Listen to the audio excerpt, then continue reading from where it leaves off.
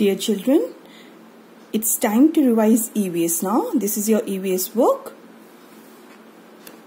And we'll start with our first chapter. Our first chapter is My Body. Okay? And the first activity is that you have to complete this picture by pasting the stickers provided at the end of your book. Okay? ये outline बनी हुई है. There is a boy and there is a girl, and you have to complete the picture by pasting the stickers given at the end of your book. See, these stickers are given at the end of the book. Yes? So this is the activity that you will do. Okay? ये जो ऊपर वाले stickers हैं boy और girl की body है, you have to take off the stickers and paste it in that page, right? And I know most of you must have done already. जिनके पास पहले बुक्स थी वो कर चुके होंगे. जिनका नहीं हुआ है they can do it now let's start. The first topic is parts of my body.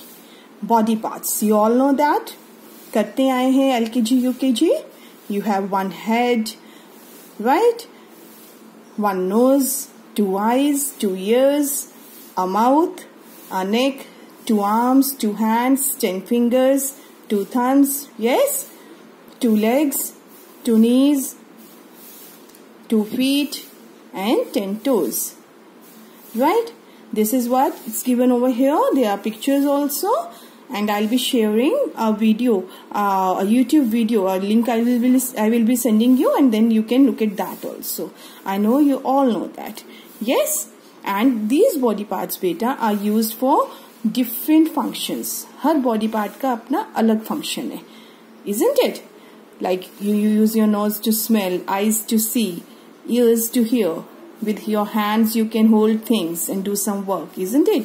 जब आप लिखते हैं, बुक पढ़ते हैं, you use your hands. खाना खाते हैं तो खाना किससे पकड़ कर खाते हैं? हैंड से, है ना? You use your feet to walk. पाँव के ऊपर आप खड़े होते हैं, चलते हैं. Legs also help in that. So her body part का अपना एक अलग फंक्शन होता है, right? Now here we have an activity. This also you must have done already. लेकिन जिनके पास बुक्स पहले नहीं थी उनके लिए फिर से एक बार करते हैं. These are some body parts written in a jumbled form. ठीक है? jumbled form में उनके body parts के names लिखे गए हैं and you have to put it in the correct order. सही order में लिखेंगे. Let's start. First one. ये picture देखिए and here it is written. What is this? These are legs. So let's write over here. LEGS,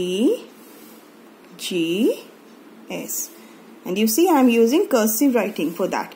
You also have to write in cursive. और cursive सबको आ गई है अच्छे से, है ना? So you practice that and you see how beautifully you are able to write. Next body part. What are these? These are fingers. So let's write over here. ये spellings इधर से देख सकते हैं हम. ये उल्टा पुल्टा करके लिखा गया है ना? जम्बल्ड फॉर्म में है. हम इनको अनस्क्रैम्बल करेंगे. Fingers,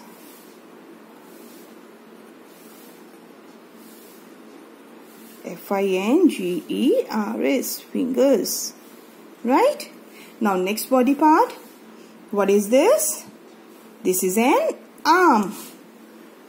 Arm, ARM, arm. Let's move on.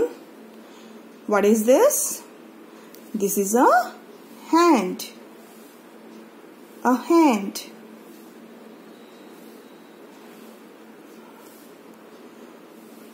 Now what is this? This is a foot. And what are these? ये circle किया हुआ है अलग से. What are these? These are toes. जो पाँव की उंगलियां होती हैं बेटे आपकी, उनको सबको बोलते हैं toes. पाँव की सभी उंगलियों को टोज बोला जाता है. हैंड्स की उंगलियों को फिंगर्स बोलते हैं और पाँव की उंगलियों को टोज बोलते हैं, right? Now what are these? These are feet. 2 पैर हैं, फीट. जब एक पैर होता है तो हम बोलते हैं फुट. एक पैर को क्या बोलते हैं? फुट. अब यहाँ 2 पैर दिए हैं तो फुट का प्लूरल 1 में नहीं करते हैं ना आप इंग्लिश में. फुट का प्लूरल इज feet, तो 2 पाँव हैं इसलिए हम लिखेंगे feet, FEET, feet. Let's go on to the next page. On the next page, we are looking at the names of the different fingers. A hand is shown. ये एक hand बना हुआ है, right? And we have 5 fingers in one hand. ये आपको मालूम है एक hand में कितनी fingers होती है? 5 fingers, right? And do you know all these fingers have different names? Her finger का अलग नाम होता है. जैसे आपका एक नाम रखा है मम्मा ने, yes or no? है ना, सभी बॉयज और गर्ल्स सबके अपने अपने नाम हैं. Similarly, our fingers also are having different names. Let's revise those. सबसे पहले तो ये देखिए हाथ का जो बीच का पोर्शन है, ये जो पोर्शन है this is called a palm. क्या बोलते हैं इसको? Palm, PALM, palm. L is silent, L की आवाज नहीं आएगी, इसको बोलेंगे पाम.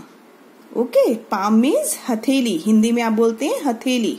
जो हाथ का ये बीच का पोर्शन है this is known as palm, right? Now will start with a little finger. Little finger, सबसे छोटी उंगली जो है आपकी हाथ की, this is called little finger. और पिंकी, इसको पिंकी भी बोलते हैं, ठीक है? जो आपकी सबसे छोटी उंगली है हाथ की, इसको हम बोलते हैं लिटिल फिंगर. लिटिल फिंगर क्यों बोलते हैं? क्योंकि ये सबसे छोटी उंगली है फिंगर हाथ की, राइट? एंड उसका दूसरा नेम है पिंकी, इसको पिंकी भी बोला जाता है, right? Now next is a ring finger. What is this? Ring finger. जो लिटिल फिंगर के साथ वाली फिंगर है इसको रिंग फिंगर बोलते हैं. रिंग फिंगर क्यों बोलते हैं? मोस्टली लोग जो हैं वो इस फिंगर में रिंग्स डालते हैं. यहाँ पर सुंदर सी रिंग डालते हैं. आपने अपनी मम्मा के हैंड में भी देखा होगा, पापा के हैंड में भी देखा होगा. इस फिंगर के ऊपर रिंग डालते हैं, इसलिए इसको बोलते हैं रिंग फिंगर. अब आजकल क्या होता है, बहुत सारे लोग बहुत सारी फिंगर्स में रिंग्स डाल लेते हैं. इधर भी डाल लेते हैं, इधर भी डाल लेते हैं, तो ये सब रिंग फिंगर्स नहीं बन जाती है, राइट? रिंग फिंगर सिर्फ इस फिंगर को बोलते हैं क्योंकि पहले लोग सिर्फ इसी फिंगर में रिंग डालते थे. Now ma'am is not wearing ring. Ma'am तो रिंग नहीं डालते हैं, नहीं तो I would have shown. You can see in your mama's hand. Mama के हैंड में जरूर एक रिंग डली होगी and mostly the ring is वर्न on this finger. That's why it is known as ring finger. Okay, now our next finger. Our next finger is middle finger. ठीक है, ring finger के साथ ये बीच में क्या है? Middle finger. मिडल मीन्स बीच का. Middle means जो चीज बीच में होती है उसको बोलते हैं मिडल, राइट? तो इसको मिडल फिंगर क्यों बोलते हैं? क्योंकि ये देखिए बीच की फिंगर है ना? 2 फिंगर्स इधर हैं, 2 इधर हैं और ये सबके बीच में है. That's why it is known as middle finger. समझ आ रहा है बेटा?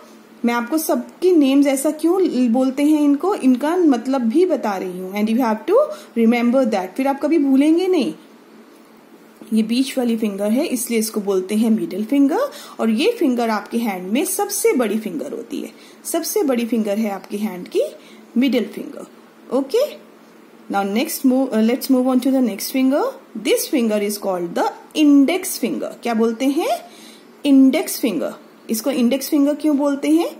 इंडेक्स मीन्स आपने बुक में देखा होगा, बुक की स्टार्टिंग में, अगर आप कभी भी बुक की स्टार्टिंग में देखें तो वहां पर एक लिस्ट बनी होती है जिसमें दिया होता है कि कौन कौन से चैप्टर्स हैं. जैसे हमारी ये EVS की बुक में ये एक लिस्ट बनी है ना? ऊपर लिखा है कंटेंट्स. तो कंटेंट्स की जगह यहाँ पर इंडेक्स भी लिख सकते हैं. इंडेक्स का मतलब होता है इससे आपको पता चलता है कहाँ पर क्या चीज है, राइट?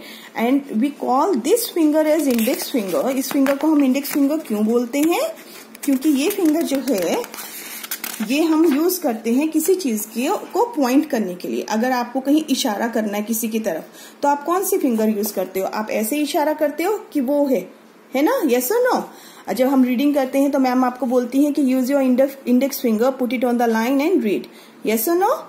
आपको कहीं पॉइंट भी करना है, किसी भी चीज की तरफ उंगली करनी है, इशारा करना है, तो आप ये फिंगर यूज करते हो कि ये किसी भी चीज को पॉइंट करना है. Suppose I am asking where is the tape, I will say this is the tape. This is the tape, right? So I am using my finger for this. This is the index finger. और इसका एक और नाम होता है, this is also called forefinger. क्या बोलते हैं इसको? Forefinger.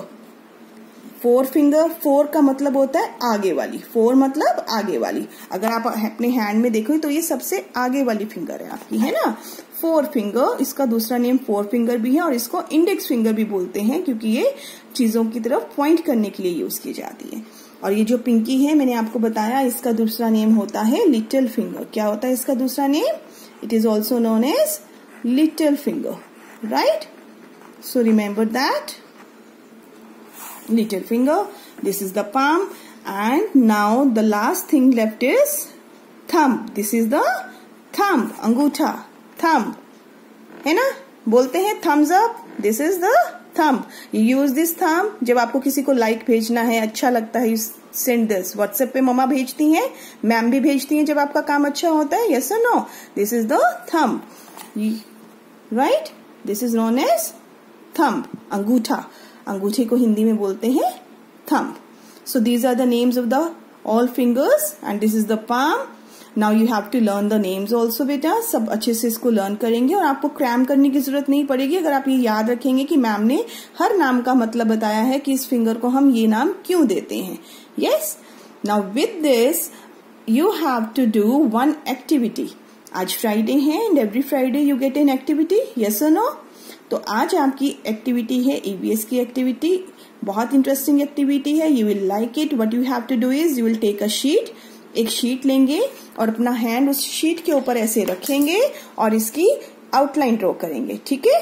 अपने एक हैंड शीट पर रखिए और दूसरे हाथ से उसकी पेंसिल के साथ आप आउटलाइन ड्रॉ करेंगे and once that is done आपका इस तरह से आपकी एक आउटलाइन आ जाएगी, ठीक है?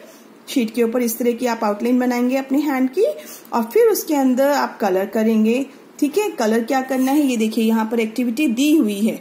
आप यहाँ से अगर आप भूल जाते हैं तो you can always read from your book. Colour the thumb dark blue, जो आपका थंब है उसको डार्क ब्लू कलर करेंगे, इसको डार्क ब्लू कलर करेंगे। Colour the smallest finger pink, ये जो आपकी स्मॉलेस्ट फिंगर है, सबसे छोटी उंगली है, लिटिल फिंगर, इसको आप पिंक कलर करेंगे, right? Then draw a colourful ring on the ring finger, जैसे मैम ने ड्रॉ की है कि ये ना रिंग फिंगर के ऊपर आप सुंदर सी एक रिंग ड्रॉ करेंगे, ओके? सुंदर सी रिंग ड्रॉ करके उसको कलर करेंगे।